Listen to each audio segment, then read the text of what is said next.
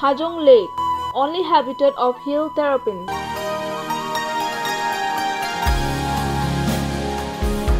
Hajong Lake, the habitat of rare tortoise in Dima Hasao, draws the attention of many researchers and scholars.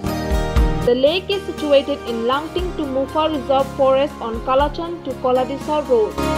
Two areas of Dima Hasao are famous for the terrapins, where a sizable population of the species is still living. A place called Thoraga Wadi, which literally means tortoise habitat, and a place called Ganai Hajik or Gami Gaju, now known as Hajong Lake, abound in a sizable population of tortoise.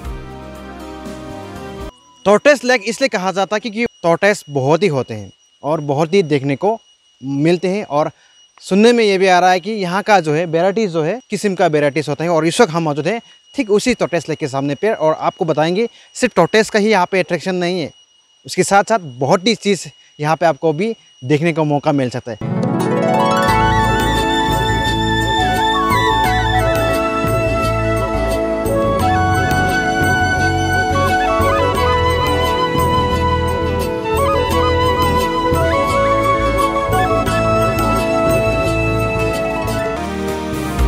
Though locally all tortoises are called Thoraga, the three varieties often seen are humped one, small and black, gentle sloping shell, and gentle slope shell striped one.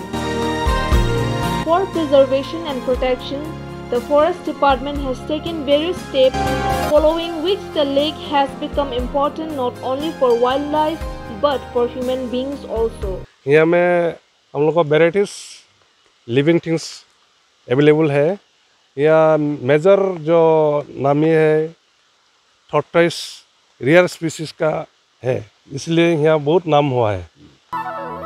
Along with the tortoise sighting, visitors can get a chance to see animals like hoolock gibbon, bear, deer, hornbill, and many varieties of wild ducks. If luck favors, visitor can get a glimpse of a big cat.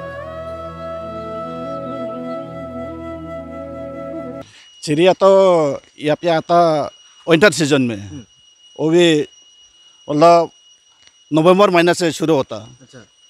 यहाँ पे मैंने पानी का ये हाँस तो इधर जंगली का तो 1000 का ऊपर भी आता कोई तो इस बीच में तो खाली 100 का आता। आजकल भी आने को आजकल आना शुरू हो गया। हाँ, अभी तो आने को शुरू हो गया।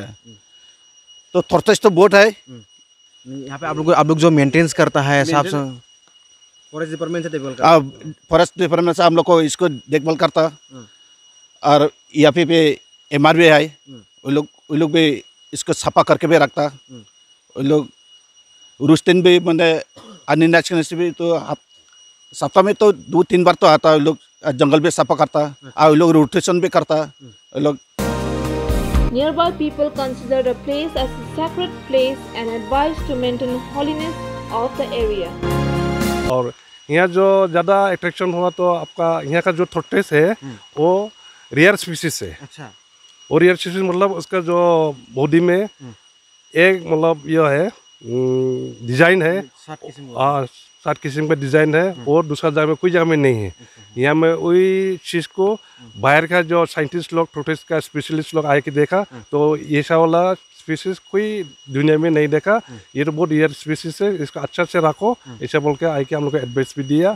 और बाद में ही हम लोग को फॉरेस्ट ऑफिसर गुवाहाटी से और बाहर कलकत्ता यूनिवर्सिटी से मुंबई से लोग भी आके देखा, बहुत अच्छा लगा। इसको अच्छे से प्रिजर्व करके रखिए, भविष्य में बहुत डेवलप होगा ये सब के बताया लोग।